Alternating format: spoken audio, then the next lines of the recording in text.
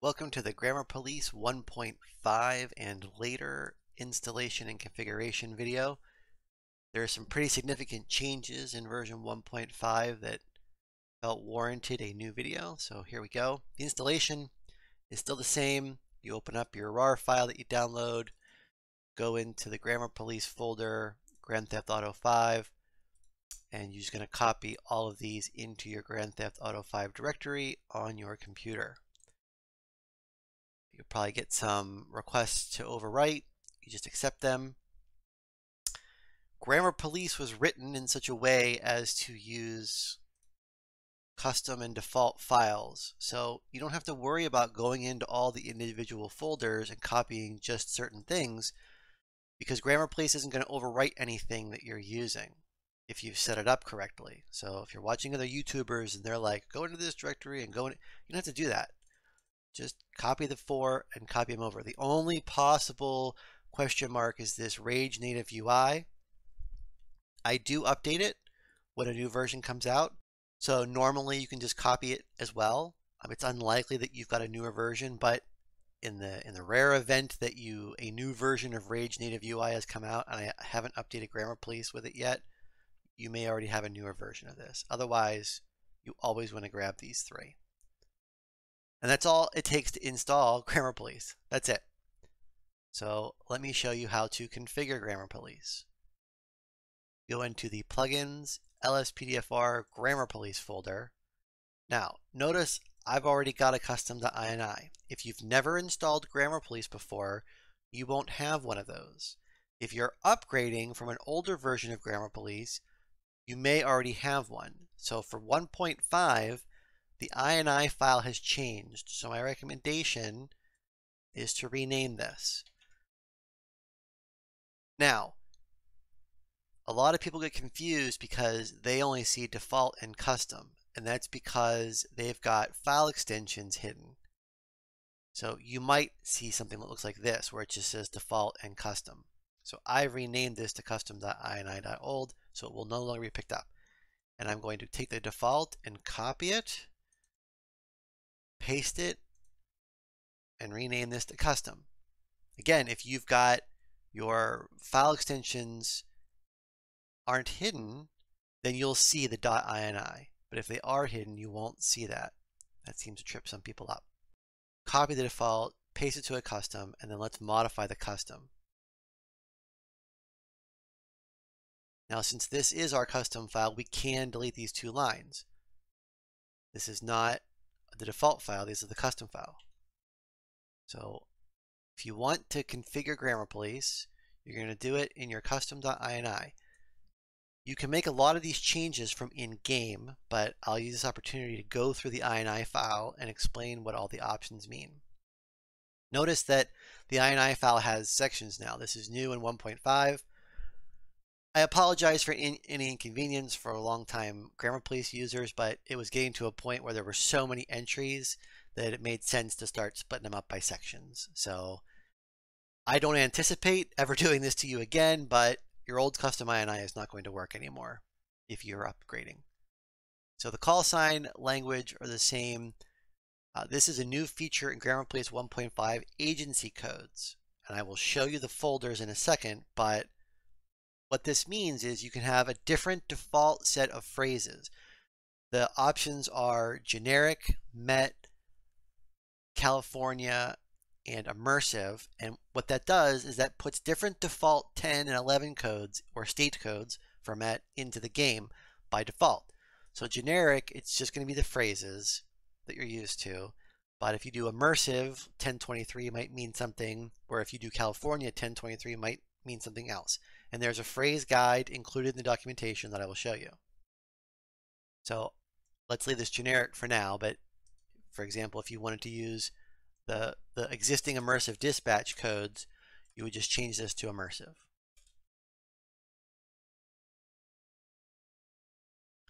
Enable speech recognition. So some people are used to the old officer status plugin. So if you only want to use the Grammar Police 1.5 has menus now. So if you only want to use the menus, you never want to use speech recognition, you can actually turn it off and it won't even try to load the speech engine. Now, if you have this as true and the speech engine is unable to load, the rest of Grammar Police should still work, but this is only if you explicitly want to disable it. The controls refers to the specific controls like the PTT key, dispatch key. By the way, our menu is the right Alt key. That's by far the #1 question we get asked. The reason I went with our menu is because that's what Vocals Dispatch used to use. So I have no great affinity for the Alt key. It's just a holdover. But our menu is right Alt. I don't know why Microsoft named it that. The interface is the new on-screen interface I was talking about. So by default, left control F3 will bring it up. And then left control F2 is still how you can change your settings in game. So Grammar Police 1.5 now has hotkeys for various things. If there's a hotkey that you desperately want that I did not include, you can go ahead and come onto the Discord server and beg for it. And if other people want it too, then maybe they'll make it into the next version. But for now, these are the things you can set a hotkey for. All the hotkeys share one modifier. So if this is set, it's set for all of them, or if it's not set for any of them. So you can set a busy status, a clear status, the no key, the yes key, on scene, etc., a panic, and then you can control traffic, which is a new feature of 1.5 via a hotkey. Buttons are if you want to use a controller, and the values that we use for these in the keys are in the documentation, and I will show you where the documentation folder is. The display is for the little status display that shows up. Also, whether or not you want to show the standard notifications that come up on the left there that are part of LSPDFR. Target plate, that's an old feature that when you press the PTT key, it can change if you have player status enabled, and it is disabled by default, but if you want it, if it's enabled and you have show target plate enabled, then it will change the target plate. It will change the display to show you the target plate whenever you press the PTT key. And this is just where you want it sitting on the screen. PTT, the only real change here is this preface response. So it used to be that it was a enable or disable, whether the dispatcher would respond to just a preface. And preface is like dispatch or 1 Lincoln 18, just the intro to the phrase. If you say just the preface, you can now control how the dispatcher will respond to you. If this is set to 0, and you can hear the different audios in game if you go into the in-game settings and adjust these, but 0 I think is no response, and then there's go ahead, like from Immersive Dispatch. This is dispatch, which is the Grammar Police one, and I think I even added a 1 Lincoln 18 or whatever your call sign is. The dispatcher will say it.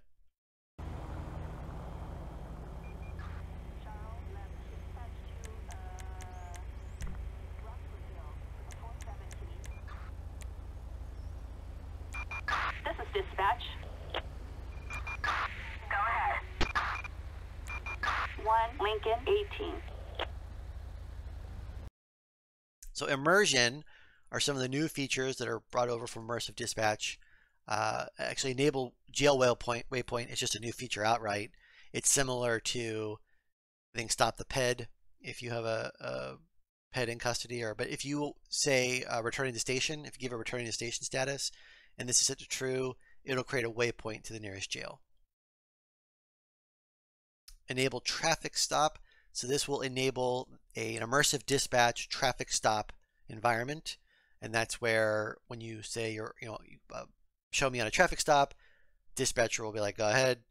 Then you're like, I've got a sedan occupied 4 times. Do you want backup? That kind of stuff. Handle death is new. It will do basically a code 4 when you die. So I put that in there because as I was testing Grammar Police, I kept getting killed, and I'd respawn as a on traffic stop status. That didn't seem right. Officer check interval comes from Immersive Dispatch. Now 0 means it's turned off, but anything between 1 through 10, I believe, is the range, is in minutes how often the dispatcher will prompt you when you're on scene or in a traffic stop to make sure you're okay. It'll ask you for a status. So if this is set to 5, every 5 minutes it'll ask if you're okay. You can say cancel checks and they'll stop asking you. You can say yes and it'll ask you 5 more minutes. Or you can say no and it'll give you backup. If it doesn't hear from you, then it'll ask you again, and then if it still doesn't hear from you, it'll eventually send backup automatically. Use generic response is if Grammar Police doesn't understand you, normally it'll pop up a little window saying say again. But if you have this set to true, then it'll just say copy. It'll pretend like it heard you. All right, so backup panic response. So Grammar Police in 1.5 now uses Ultimate Backups Panic by default, which you can disable. I'll show you that under Use Native. But if you are using the native panic, then this controls how many police will get sent when you issue a panic. Traffic control radius and traffic control speed controls the new traffic control. Now this is not Stop the Peds. It's similar to Stop the Peds feature. There's no interface to that one, so I had to put in my own, but it functions the same way. You can either stop or slow traffic around you, and if you slow it, the speed will control how slow it goes, and the radius is how far around you it's affected. And you'll be able to see it on the mini map. It puts a little blip down for the area that is under control. And then they'll offer backups. When these are set to true, the dispatcher will offer backup in those cases. So, if you offer backup error is set to true, then when you say, requesting air support, dispatcher will ask if you want backup, and then they'll add pursuit backup if you say yes. If you transport suspect custody, if you have one in custody, they'll ask if you want a transport, and if you say yes, then the transport will show up. All of these you can disable, of course, if you don't want to use them, and they're actually off by default. You'll need to turn them on if you want to use them. Pit remains unchanged. If you're requesting a pit maneuver, this is how likely it is that it'll actually adjust the settings to the car that you're running the pit maneuver against to make it easier to pit. Okay, so this new use native sections, if you by default, Grammar Police will try to use Ultimate Backup or Stop the Ped. And now we'll actually try to use Heli Assistance if that's installed as well for air support.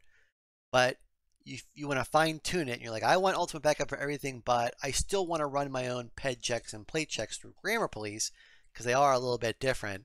You can do that.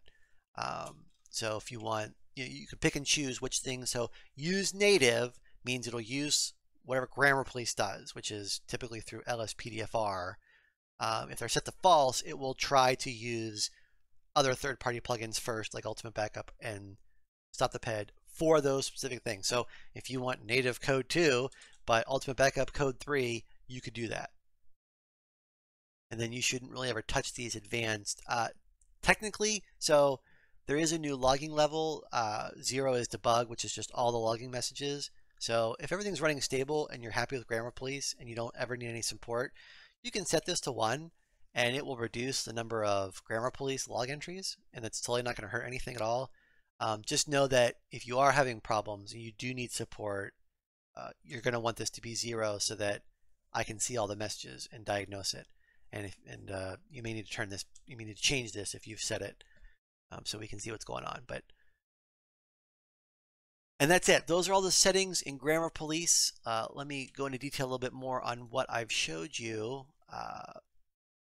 Here's that documentation folder I mentioned. Here's that GPU phrases. This document might change, but for now, this does contain a list of all the phrases for all the different agency codes. And here is that config file. It contains a list of all the things we just talked about in detail. It is a great reference if you want to use, if you just want to see what the different settings mean. So we talked about those agency codes, and let me show you in the grammar folder now. Here are all the default folders that come with Grammar Police. So we talked about generic. So if you're using English, it doesn't matter if it's ENUS or ENGB.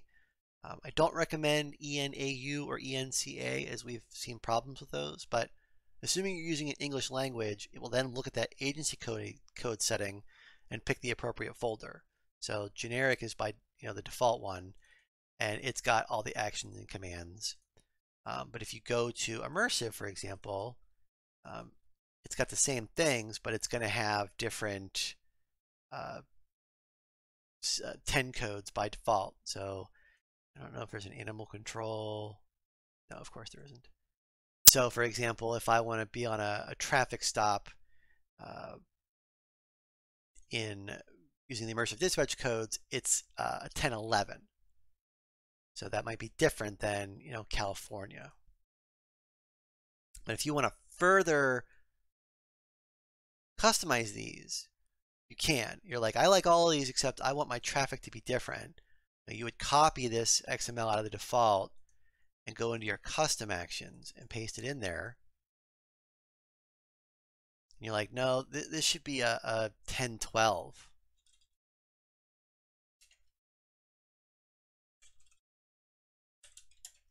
And now you've customized it. You don't want to remove phrases unless you don't want to use them. This is not additive. This replaces. So any custom XML files, that's what's going to be in there in the game. That's what's going to look for. But this will, so we'd also want to do 12.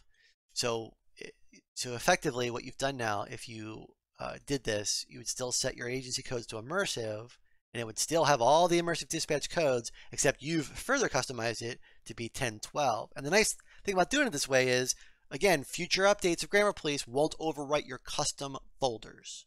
So only the defaults. The other thing I wanted to show you is this interface. So based on the agency codes you pick or the language, and unfortunately I don't think I have French yet. Yeah, these are still, but the German should be in German, which is nice. The in-game menu, that on-screen menu, you can control exactly what it looks like. So don't modify these, just like your default to INI. You shouldn't modify these. You should create a custom. You should pick the one you want to modify. So let's just start with generic. Copy and paste it and rename it to custom. Just a custom XML. That's it. And now this one we can edit. And you could say, I want to create a whole different menu and name it whatever. You are going to make sure you get the XML correct. And I want to move code 2 and code 3 to that menu. And when you bring it up in game, you will have a new menu with those actions moved to it. Or you can say, I don't even want a request menu at all. Gone.